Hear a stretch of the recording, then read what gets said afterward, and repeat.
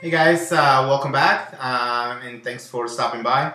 Today I wanted to introduce you guys to a software that I recently started using and it's called Smart Albums. We'll put a link below and it's an album making software that is really great. I have struggled in the past making albums. I have actually kind of stayed away from making albums for clients. There's always the options to send it to some companies who make them for you, or some of this software that is less than optimal that I kind of messed around with it, which was too complicated.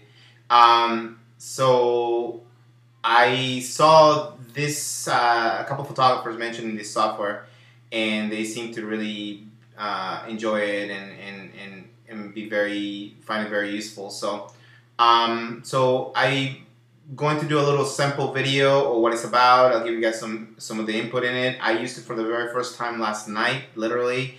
I just jumped right in and I created an album. It took me a little bit over an hour with some changes of photos and looking for a couple of things outside of the software that I wasn't really fully prepared for. So I think once the workflow is more solid, and your preparation is better before you actually go into the software, I think you're gonna find that this software is really an incredible tool. So let's check it out. Okay, so it's from a company called Pixeloo. I think that's how you say it, and they have a free trial. You can download it's a full trial, 30 days, no watermarks, no fuss, anything like that. So I definitely recommend it. I think it goes for about $250 or something like that for the software, but once you see some of the examples I'm going to give you, hopefully you'll see where the investment is worth it. Also, they have a couple of videos and things like that. I literally went into the 5-minute video, and that's what I used to just jump right in it yesterday. And as you go along, you'll see that it gives you like little tips and things like that. I'm not sure if it's going to give it to me today because I used it before, but it should. All right, so you go to create a new project. It has pretty much every company you can possibly need. I haven't really looked for anyone. I haven't seen anyone that is not there, except for Artifact Uprising. I don't think they have it in here, so maybe we can give a shout out to them and tell them to just go ahead and throw it in there. So you can pick the size here, and you can make the selections for those particular companies. They'll give you all the options, and you click next. You could always do custom, obviously. And here you have the option to use all the templates that they have available: squares, portraits, landscapes, everything in between. So, or you can just go for without square frames, or you can go for 3:2 ratio. You can also set the borders and the gaps. You can also adjust that later as well if you want. And you press start. Actually, wait, let's go back to all templates. And start, you call your project. Let's call it YouTube Smart Albums. All right. Once it creates, it'll give you this, and pretty much you can go to your folder where you have all the images to use for your album, and you can drag them into this area. Now, these images are adding quite fast. The following images are too low in resolution. Because I'm dragging the actual files that I did yesterday. Let's remove them. I selected them. I pressed delete. Sorry, selected the wrong folder. Here it is. Okay, and there they go. So these are 232 files. Pretty high res. They're all from 5 to 8, 10 megabytes. So these are fairly chunky files. Full res at 16 inches the long. So more than big enough for something, for a job like this or for a bigger album. So I didn't even bother making them, you know, 8 smaller in any way. So it works quite fast with the uploading, with the previewing, which is great. You can also adjust it here to use or unused files, and you can import more images here if you need to. Now, here is where the cool stuff happens. You just drop stuff right into it. So technically you will go for your details. Let's say this is what we're gonna do. You can select whatever you want. Now, if you are a little bit more organized, you can definitely save time. If you bring all the sections here, you can literally add them and create them by individual pages automatically, and then just retweak them as you go. But this is the more like beginner level sort of way to go about it. And as soon as you just select them and grab them and drop them, they will lay them out. Now you have the option to click here to change the layout to something else, or you can use the keys on your keyboard, the up and down arrows, which is what I'm doing right now. So you got pretty much the options, and if you go up and change one, you're gonna go back, just go back down. So just one up, one down.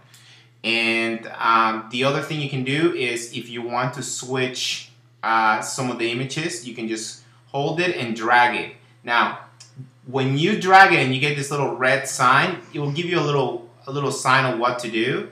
But if you press Command on your keyboard, it will force drop it. The reason is fighting the drop is because of the direction of the image. It's a landscape frame versus you know, a portrait formatted image. If you want, you can select that image and you can adjust it here on the right, so you can move it up and down to select what parts you want.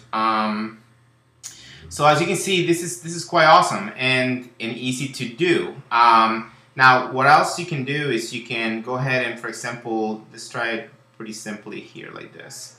So you grab this, you can actually drop them right here. So you can kind of create these pages as you go. And this is what I'm saying. If you had everything set how you wanted it, you could just go like that. And just know, if you know exactly what pages we're going to go in each, what images we're going to go in each page, you can just drop them on the timeline down here, basically. So with the arrow, with the right and left arrow keys, you can just go between pages, and with the up and down, you can switch the layout, obviously. So if you want, for example, to switch pages, you can just drag this little bar up here and move it over. So if you wanted this to be the first page, you just drag it over to the very first page. Now the cool thing, this is matte base. I don't think they have it available for Microsoft Windows, but you can just Command Z everything. Like you can Command C a lot. Look, I'm going back all the way here, Command C'ing all the way up to the beginning, even to the first drop of the wrong files. And I can Option Command it, Shift Command it, Shift Command C to go forward. So that's pretty cool. That's a really great thing. Now, if you press the arrow key, nothing's happening, is because you technically have something else selected. So just select the window up there. Select the window, and you should be able to go. All right. Now, what else am I missing here that I haven't gone over? Now, that's pretty much it. I mean, it's really a simple piece of software. Oh, I know exactly what I didn't show you that I learned yesterday. So for example, you got too many images in one page like this, and you want to sort of split them. You can just go ahead and select on the timeline, shift it, and select all the images you want and just drop into the next page, and it splits it. So he does it like that, which is pretty neat. The other thing you can do is, for example, yesterday I forgot a page. Let's say I'm missing a page and I want to put it in between something. I just drag it and drop it in between. You're going to see the little lines. That's not going to give me the line anymore because it's the same images, but you see the lines right there, the dots, the lines, the dots. it will insert that page in between pages. The only limitations I saw that I'm still still learning, maybe I just haven't seen the area for it, is the inability to inverse an image. There was an image that I wanted to have, you know, vertically invert, and I had to go back and export it again and re-import it so I could use it the other way, because the spine was coming right through it, so I didn't want that. Besides that, you can actually use this little buttons up here, this icons up here, to see it more in full frame, your whole layout. And here you can get rid of the side panel here. So that's pretty much it. I think with the hand, you can just go ahead and use your mouse or your pen. If you are a photographer and you don't have a tablet, you don't know what you're missing. So maybe I'll do one on that later. So that's it. Now once this is all set, you are going to export. If there is an error due to the limitations and the prerequisites of the company you selected, which is pretty great. I didn't know, for example, Miller's only allow me to do the thick page album up to 25 spreads, which is totally lame. In my opinion, most of my albums are like 30 spreads or something like that. I try to, at least the ones I do my way. So he told me that there was something wrong. If I wanted to continue and ignore that, that's one thing. Because what happens is once you export this, actually here, let's export it. Once you export, you have the option to export for print, and you can make some selections, all the spreads, where to drop it off, or you can export for proofing, which I didn't try it, and I'm not really exactly sure how it works, but I assume it'll just give you probably, I would do a PDF, I'm gonna proof it, or spread 16, include image and files, include watermark. Maybe I'll mess with that later and add it, but I mean, you can just test it out and see what the difference between the proving and the actual export for print. But I feel pretty confident usually when I export my files and I bring them in and I lay them out to just send them for print. JPEGs are usually pretty great. It sets everything the way the company needs it at the resolution, as long as your files are the right resolution. Otherwise, we saw when I imported those other things that it will tell you. So once you do that, then you will have this. It will give you the PDFs of the final layout. So, and these are the ones I did. So basically, I did this once in an hour plus. But like I said, there was a couple of times where I was missing a couple of images that I needed.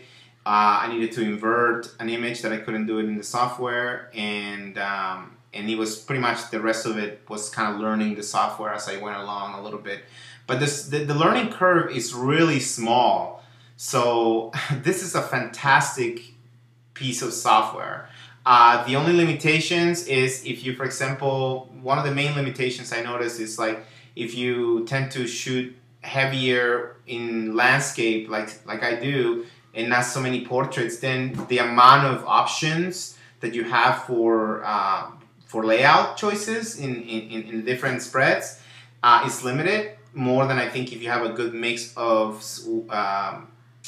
landscapes and portraits. That's kind of what I noticed. I'm not 100% sure if I'm totally right about that, but those are the things that I kind of picked up from the software from using it the very first time. You can even change the quality here if you want to. So you have a lot of options on how to control the outcome of what you're exporting. So I didn't even mess with that. I just left it at the default and I uploaded it, and I think everything's good to go. So hopefully you enjoy this this little piece of info, and hopefully you will give it a run, man. It's 30 days for free. Even if you have a bunch of albums that you need to catch up with and you need to do them all in the next few weeks and you don't want to spend the money on the software, download it, dude. Download it, give it a run. I could almost guarantee that you will fall in love with it and you will go and spend the money.